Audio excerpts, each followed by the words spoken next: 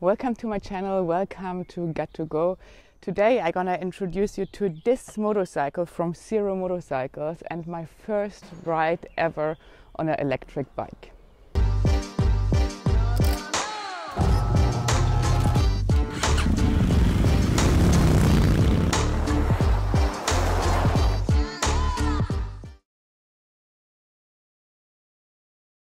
The motorcycle we're talking about today is this pretty beauty here. It's the so-called SRF from Zero Motorcycles, and Zero is a brand that is actually 16 years old from I think California in the US, and they are kind of pioneers in making electronic motorcycles. And so I thought it would be time to finally try some of those because I heard so many great things about them. And as always, for me, it was important not only to ride it for half an hour, but to go on a longer ride with this motorcycle. So I decided to travel with this beauty here for not only 1, but 2, but 3 days. So we have been on the road now for 3 days, and I'm gonna tell you more about my first impressions of this bike.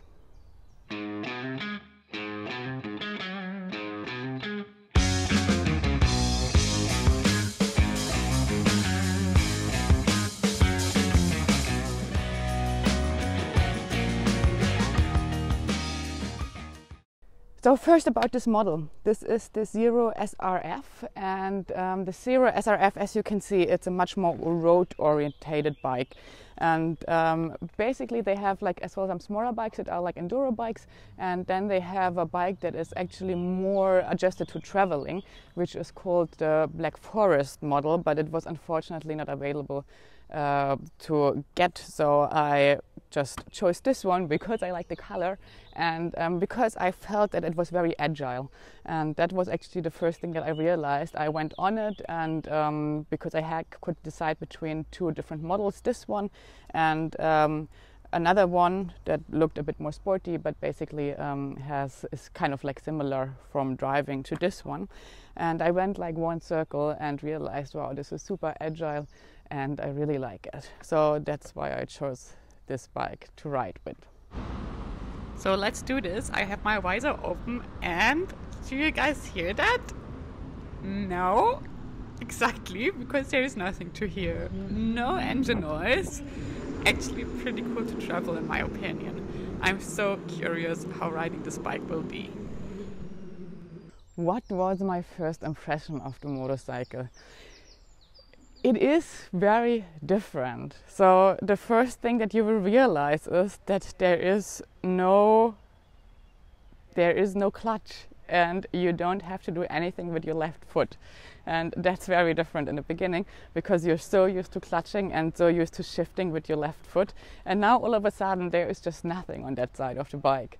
So you're really like grabbing like air sometimes because you think, oh, now I need to clutch, but you don't.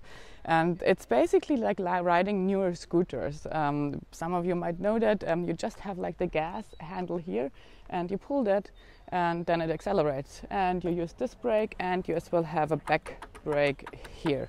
So that is basically only your right side has to work on this motorcycle with gas for accelerating, the brake here, and the rear brake. And yeah, so I took off, and the strange thing is you switch this motorcycle on and the screen lights up, and there are like a lot of things standing, but it's absolutely quiet. And you think like, oh, where do I need to start it? And you then push this red button here to the bottom, and still nothing happens. And the motorcycle is basically already started, so you just go and it doesn't make any noise. And that in the beginning, I mean, I tell it to you now and it sounds a bit strange, but it was really a bit strange for me because you never really know if it's on or not on. And yeah, and when you started to ride, it feels like a bit like a ghost motorcycle because you have no noise. And I actually really appreciate that. I think that all these very noisy motorcycles are super outdated, especially when traveling. Because the less noise you make, the better it is for you, the better it is for the environment that you're at. So I think that's such a great thing that this motorcycle is quiet. It's not completely quiet because the tires of course make some noises on the roads, and as well you have here, I will show that to you later, you have here at the engine you have this strap that is kind of like, instead of the chain that goes here around, and that makes the motorcycle move. And this one as well makes a little bit of noise. So you have like these two noises, but it's really not loud, it's very quiet. And what is very special as well from my first impression was that it as well feels a little bit different, because you have no vibrating from the engine, and it's very smooth. So for me it actually felt much more like gliding than riding, which I think is pretty awesome, because you have really like the feeling that you're like flying over the roads a little bit, because there's so less like vibration and so less like, I don't know, things that could disturb you from like the real like experience of being on the road going on. So that's a very new feeling, and I think you have to get a bit used to it. But meanwhile, I really appreciate it and like it a lot, because to me it's really not that important that you feel like this huge vibrations and this huge noise. So I find that really fantastic.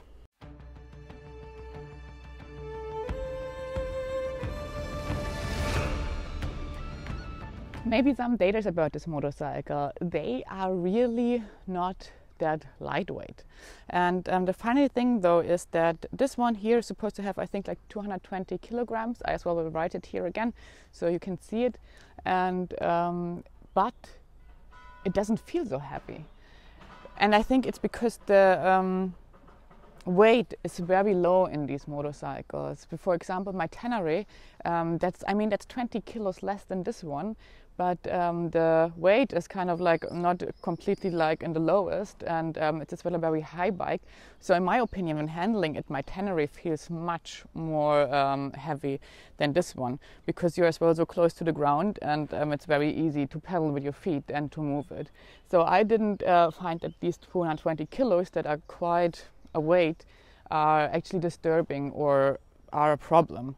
So I don't think that this matters too much. And here is as well why this bike is so heavy, because you might think, yeah, that looks not that big and quite compact. What is the heavy part about this motorcycle? And indeed, the heavy part about these kind of bikes is the battery, and the battery is everything that you see here. This whole box that you see here in the front of the motorcycle. And alone this battery weighs 90 kilograms. So that's basically half the bike is really the weight of the battery that you have here. And yeah, then I think we come to the topic that is most interesting and most important for people who travel on or who ride a motorcycle, is how does that work with these electric motorcycles, the batteries, where do you charge them and how far can you go?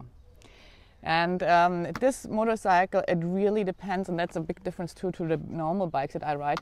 With this motorcycle, it really depends a lot on how fast you go, because normally when you ride a normal motorcycle with a normal engine, so you can go in a high gear, but don't give too much gas, and that's basically where you have the least gas consumption.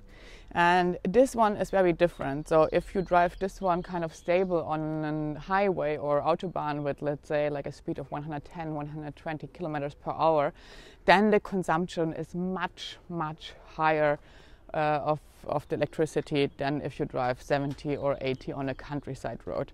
And you really have to think about that, because the normal range of this motorcycle, I would say, is between 100 kilometers and 200 kilometers. And if you go with, I would say, like 80, 90 kilometers per hour on a countryside road, you probably will make 160, I would guess. But the first day that I rode this, we had to go on the highway a little bit and drove a speed of 120 kilometers per hour.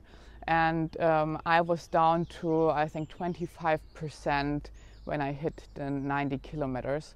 So there would have been, of course, some additional mileage that I could have done, but I felt safer to then charge it. So I only did like 90 kilometers on the highway with it and then charged it again. So this is the first time I'm gonna charge with this here and not on a petrol station. Very exciting. So this first one is not working. I have to find the next charging station.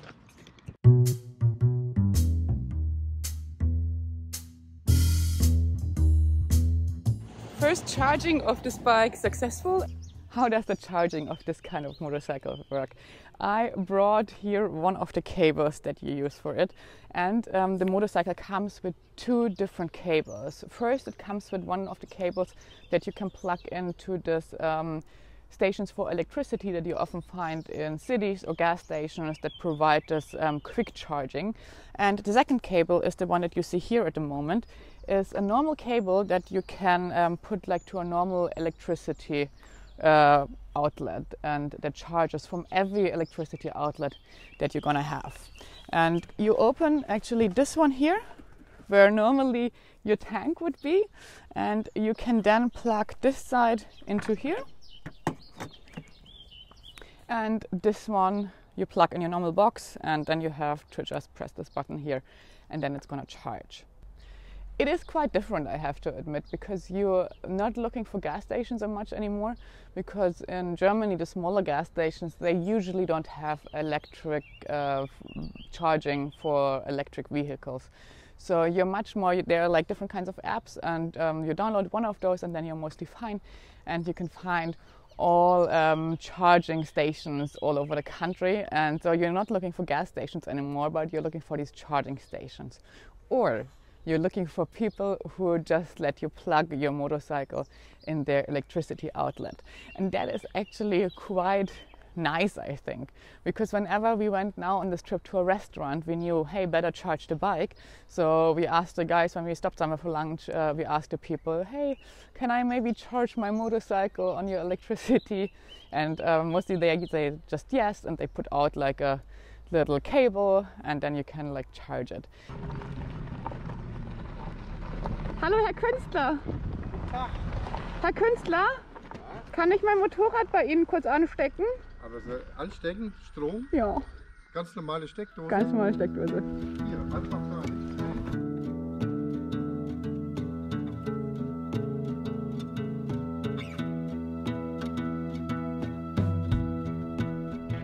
And that is actually pretty cool because you have so much more contact with the locals. Plus, it's of course cheap. So far on this whole journey, I didn't pay one load of electricity because we always charged it, or I always charged it at private people's homes, or there were as well two official charging stations, but they were state supported, so they were as well for free. So that is really a huge difference. I mean, you really don't need to pay for any gas with these motorcycles. One frequently asked question that I forgot to answer in this video: how long does it take to charge the motorcycle? If you use the quick charger on the electricity outlets that you as well charge electric cars on, your bike is loaded up to 95% within an hour. If you use normal sockets, it charges slower. I actually don't know how fast exactly, but I just plugged it in overnight and it was 100% charged the next morning. It as well makes a difference where you live. In the US you have a standard of 110 volt, in Europe 230 volt, so it will charge faster in Europe. So is the charging annoying? I think for me, having a bike, being really properly able to travel with, I would say these bikes need to gain maybe the double of the range that they have at the moment, or maybe at least like 100 kilometers or so on the highway more. Because otherwise, for me, the distances feel slightly too short to really be able to travel with it. But I really think if you're someone who more travels like in a city, who rides his bikes through city traffic, or who just goes on little trip around their hometown, then I think these bikes are absolutely perfect. You charge them at home, they are ready to ride, you never need to go to a gas station, you don't consume any fuel, and that's pretty good. So I'm driving 70 kilometers per hour now, and I will show you now how fast this bike really accelerates. Let's go! Oh, now I have to slow down. I don't want to lose my license because of crazy speeding, but I guess you can get an idea. Those motorcycles here, they are strong. It's literally, I mean, when you accelerate, it goes like off. It's so much faster than every other bike or vehicle that you have probably driven before. And that is actually pretty cool. And as person driving, I mean, when you go into curves, for me it felt pretty much like every other motorcycle. I didn't feel like there are huge differences to the other bikes that I rode before. So riding this bike, it's super agile and it's so much fun in curves. It's really amazing. I like how it feels when it goes into curves. I like especially how it goes off out of curves when you accelerate again. And yeah, that is just super cool. And yeah, this bike is made for riding curves and going like on some small nice countryside roads. I think that's like the perfect companion to have there.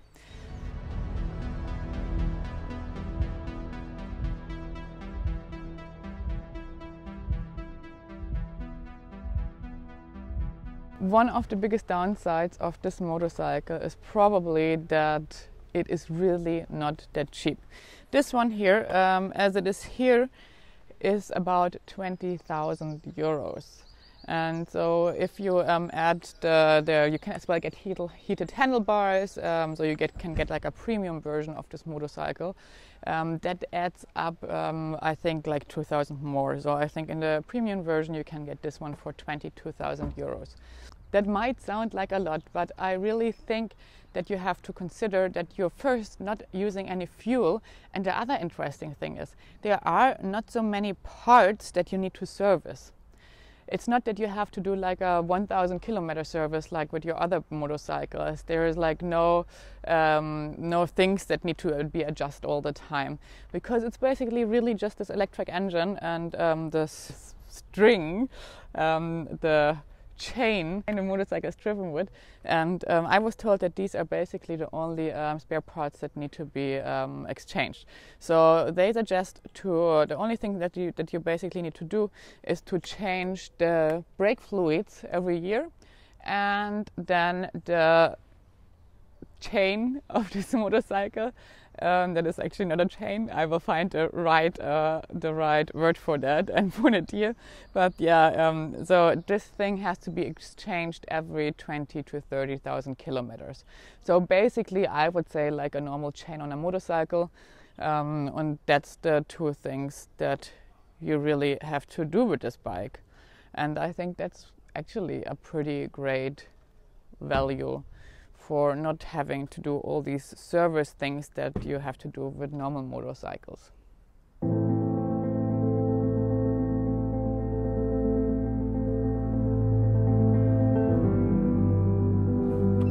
Now I'm going to tell you a little bit about the menu that we have here.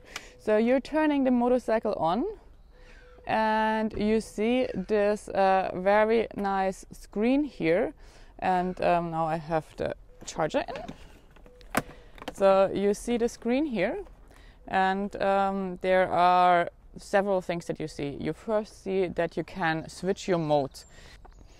You can change the modes here. You even can change the mode while riding. So you have the different modes. You have the Eco mode, which of course, as it says, is the most electricity saving mode.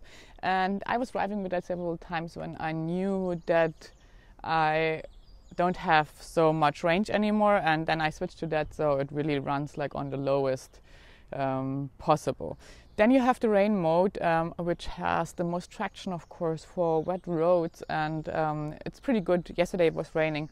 I felt very comfortable on this bike. It didn't slip. I mean, we as well didn't do anything crazy, but you realize the rain mode, I think, even is like the weakest one from the acceleration to really keep you safe. And you know, this bike really goes like crazy if you have the sports mode on. And yeah, so there's the normal street mode, which was one that I used often because I found it very comfortable, especially when riding through cities, and you still have a lot of oomph, but not too much. And then there is the sports mode, and the sports mode, of course, is the most electricity eating one. but as well the most fun to ride, because here you have like this immediate response of the gas, and it's just pretty amazing, and you really feel what this motorcycle can do, and that is pretty cool. So riding this motorcycle, the only real difference that I felt is that you have to be a bit more careful, especially if you're driving sports mode with the gas, because it really responds pretty quick. So you don't have like this, you know, when you clutch and you go, you don't really need to do like a whole hand turn to make it moving. It's really, I mean, it really jumps if you just put it a little bit, but you get a feeling for that super quick. And you have as well kind of the engine brake, so if you leave off the gas, it's not just rolling, there will as well start like you're used to have this engine brake, and so it will slow down a little bit. And I found it actually quite convenient in most of the modes, and very good adjusted, because I really felt that I didn't need to brake that much. I mean, it kind of slowed down always enough in front of traffic lights. Of course, in the end you need to brake a little bit, but that is very good. And the cool thing about this motorcycle is that you can as well have your customized modes. So you have these modes and you can decide yourself how much power do I want to have, how much traction do I want to have, and how much of this engine braking do I want to have. So you can really adjust this motorcycle 100% to what you're liking and how you're riding. I think I don't need to tell you so much about the brakes and the wheels and everything, because those are pretty similar to all other motorcycles that you know. The brakes, the brake discs, and the tires. I think I'm on Pirelli tires actually, and yeah, completely normal tires fit on this motorcycles, so there's not too much a difference to that. How is it with the luggage? This motorcycle, as you can see, it's quite sporty. It's a naked bike, and its main purpose is probably not traveling.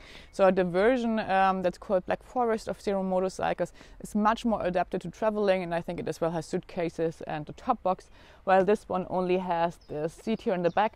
But even with that, they have some places here where I could attach my straps, and even with that it was very easy to just attach my bag, and that's the normal bag that I carry as well on my Tenere, so it's really not a problem to have like this bigger bag that I always carry here on the back of this motorcycle.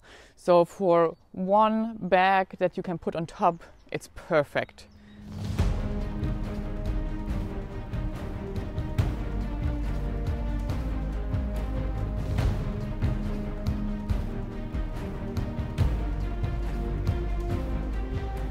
So I think there remains pretty much one question.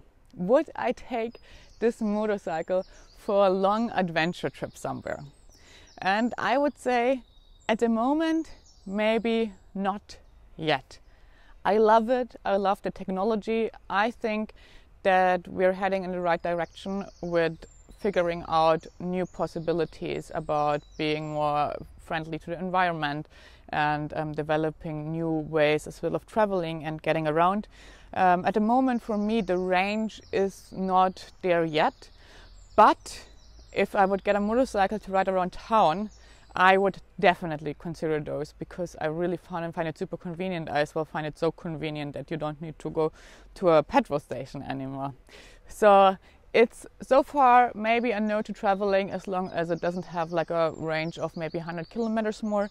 But it's a definite yes if you ride in like a circle of 150 kilometers and use it for city use or short trips in the mountain. So that's a definite yes.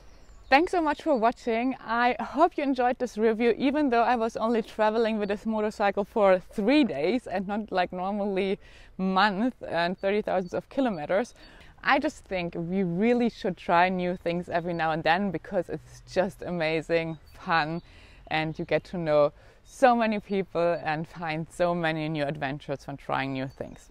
And I really liked my 3-day adventure with this little one from Zero Motorcycles. I hope you liked this video, and I hope you tune in again next Thursday. and see you here on the channel. Get to go!